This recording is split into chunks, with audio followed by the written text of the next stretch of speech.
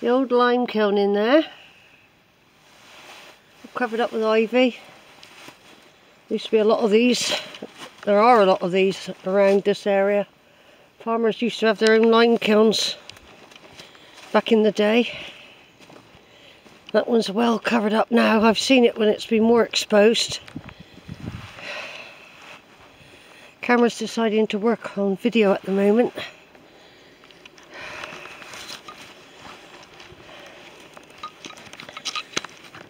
Just checking the time. It's 10 to 3. We've got an hour and 20 minutes.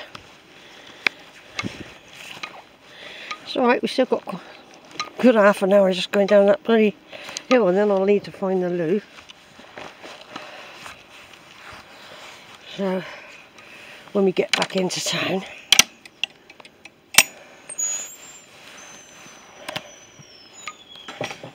Yeah. The old lime kiln. And there's lots of ruins in there, lots of features deep in the wood, which I have found and recorded before, but I can't remember everything about it now.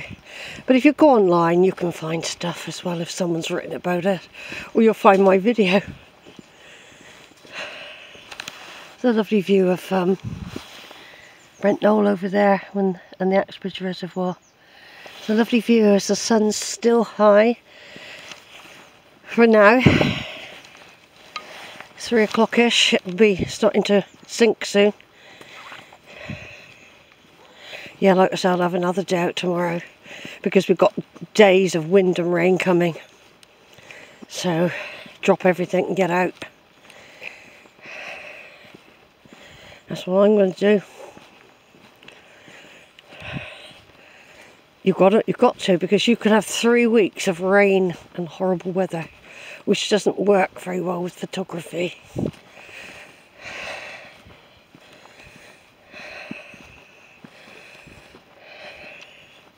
The sun's right in my face as well, so you can't see Glastonbury from here. I can see the Quantock Hills. Lots of sheep. But that little path that used to be able to go down there doesn't look like you can do that now. But I've got that on record. When things disappear, someone say, oh, I remember that little path. I say, yeah, I videoed that. It's a lovely old tree there, isn't it? That one. See, if I turn it off video now, it might not come back on. But it's a lovely tree. My zip's undone again from the coat. I'll fix it when I get back down there. It's not too cold at the moment. The bus comes at 8 minutes past 4. So I came up here like 2 weeks ago. I remember the long slog as I came up here. Up and up and up I went, and then right at the top did a little walk round. Then I went up. That was hard work, that was. I'd forgotten how long it took and how steep it was. But I'm back here in Lynch Lane again. Try not to slip. Got the sun in my eyes, but it's lovely and warming. It's lovely and warming. I'm glad I've done that this time. I'm glad I've done that route, knowing I need to explore others.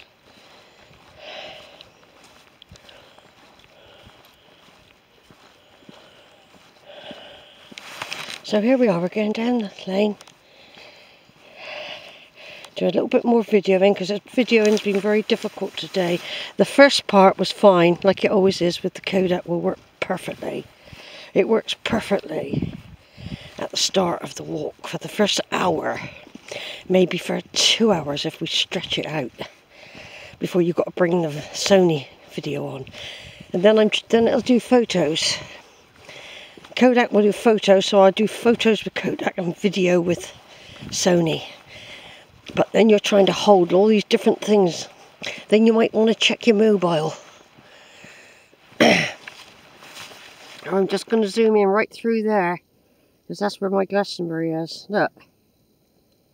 Right through there, waiting, saying, Sheila, it's been a long time. When are you coming? When are you coming, Sheila? This year. I will come this year. Do you know, I just feel so blessed that the 126 bus is back. It's like a great relief. I've missed this scene. I've missed standing here, and though I grunt and groan going up the hills, I don't mind really. Oh, I just miss this so much. I love the woods, Western, and I love Sand Bay, but I was having to do, and of course I was doing uphill and Breen last summer a lot to compensate, and I will still do those. But what we fight, what the thing is now, is with the weather. We've had beautiful weather. I mean, when I left this morning, I had put the heating on. It was the coldest night since 2019, last night apparently. And I put the fire on, the electric fire, for 2 hours. Because I didn't want to go out feeling like an ice cube. So when I left, I turned everything off, everything, apart from the fridge and the routers, which the routers hardly use anything. The fridge, about 2p a day, I think, or I don't know, 2p an hour. But it was on 27%. It's really, really gone up. That was 27% on my electric viewing meter that I've got. You can see how you're using. So, and that was on for 2 hours to boost the room. Now this afternoon while I'm away, the sun will be that room's radiator, and for the bedroom. And then when I get back, I'll wait till about 6. Then I'll put the fire back on. I had a message from British Gas again asking me if I want to carry on joining the save scheme. I'm not quite sure if it's a good idea or not. Last time I did it with them, it actually worked out dearer for some reason. I'm not quite sure about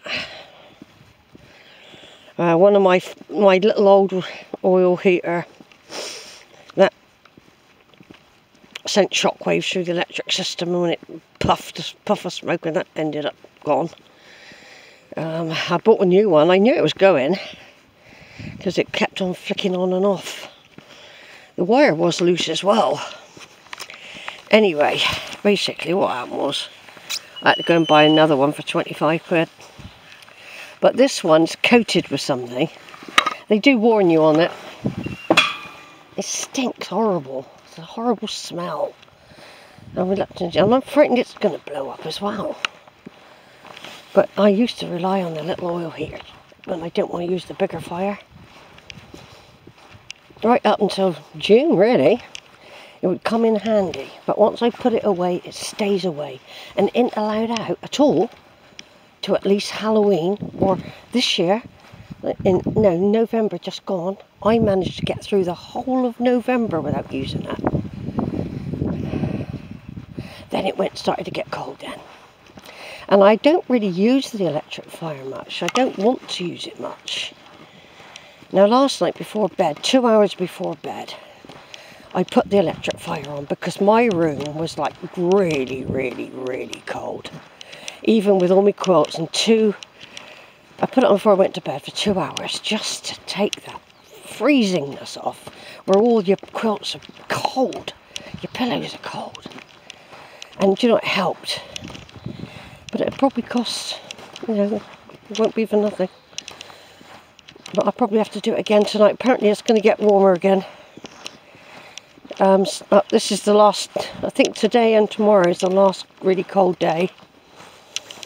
And then Friday night's supposed to be warming up from whatever it is, say 3 degrees up to 13. That's quite a big jump. Yeah, it does affect you. I mean, I do always dress up, and I always do everything possible before putting the heating on.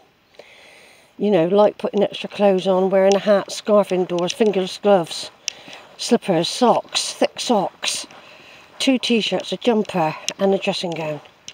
And of course, what I call my Eskimo pyjamas. Now yesterday I had a really bad aching hip. I must have moved funny. Today, I come out here, do a couple hills, do a bit of hill walking, get up, gone back. It's a dodgy hip that I did when I was younger, playing hockey, and I did a twisting movement, which can happen in hockey if you don't move your feet. You move your body, but you don't move your feet. It's a twisting movement of the hip.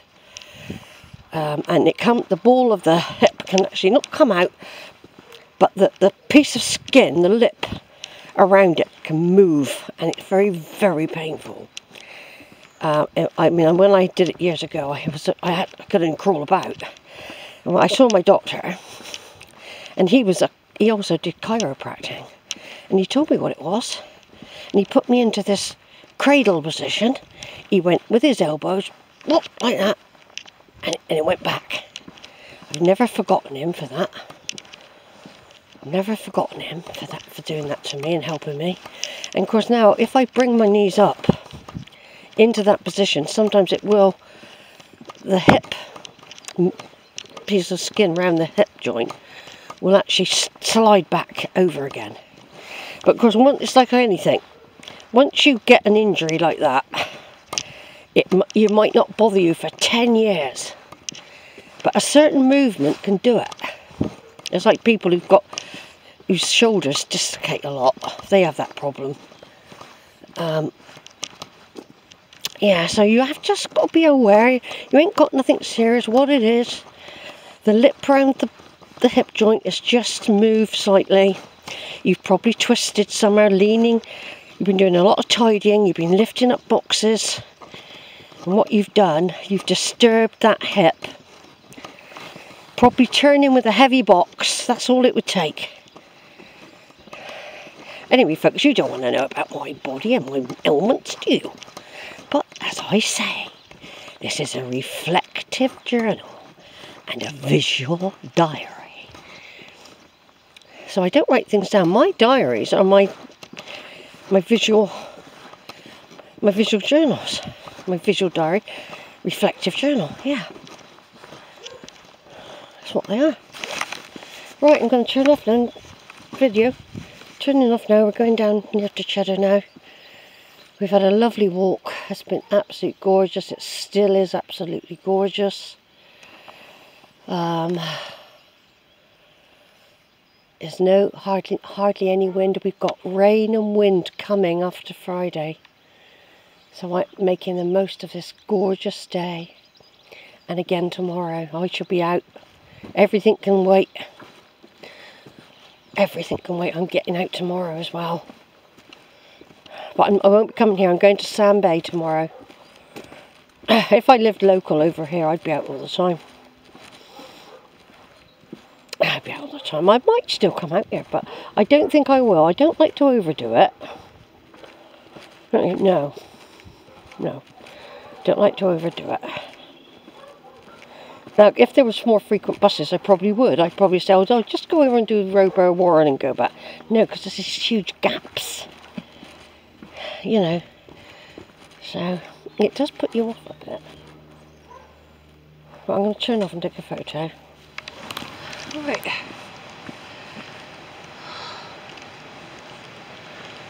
Somebody coming. I just turned the video on and somebody's coming. I'm back at Cheddar. I've got about half an hour or so, just over half an hour to wait for the bus now. It'll be just about nearly in about 5 or 10 minutes it'll be leaving Wells. It's been a lovely day. It's not cold, I'm warm. I'm wrapped up well. And I would come back again tomorrow, but I don't like to overdo it. I don't like to overdo it because I'm really appreciating being able to come out here. I don't want to wear myself out, but all I know is there is no buses. at the weekends, and the weather's changing. Somebody coming. Just doing some extra photos while I'm waiting to go to the bus stop.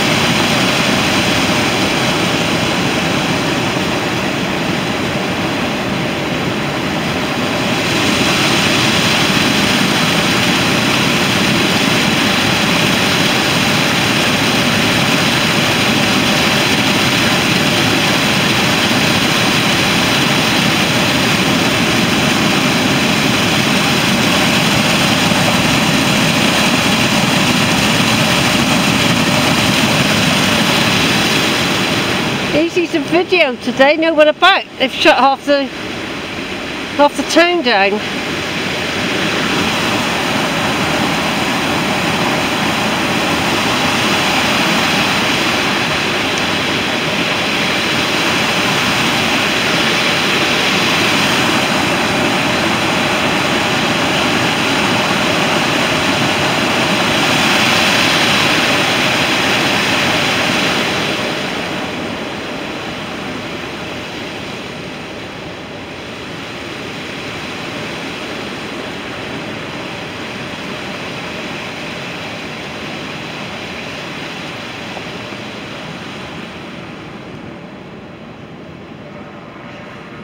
God, I must have just seen a group of people from like a foreign country go up there. God, I don't know.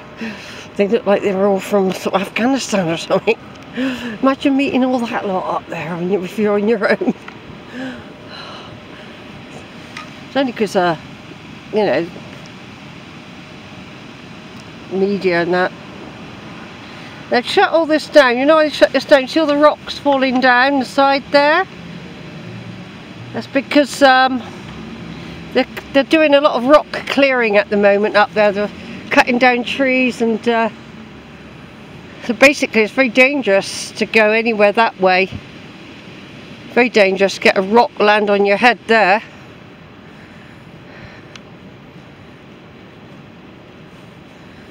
Yeah, I came down Jacob's Ladder last week, I think, yeah.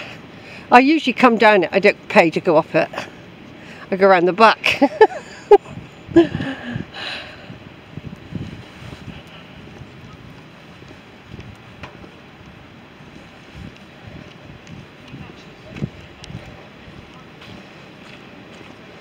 Yeah, it's been a really good day for photography and video today. Very good. But all the shops, as you can see, are shut. It's very, very quiet because of they're doing the clearing, which they do this time of year before the public, before the holidays and all that.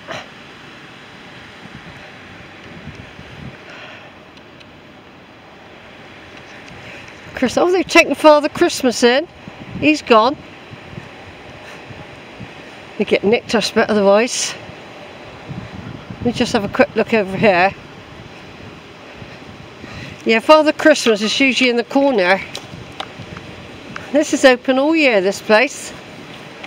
Where is he? Is he in there? Yeah, there he is. He's inside. The Father Christmas shop. Yeah, they've locked Father Christmas in. Ah, I love that. I just love this place, you know. I just love Cheddar, I do.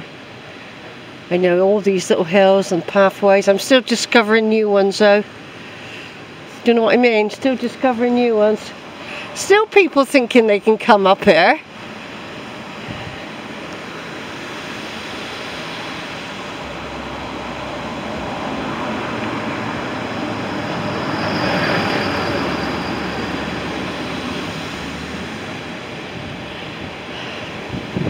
Can you imagine if I did miss my bus now though? I'd have to wait nearly 2.5 hours. I'm just going to check the time again.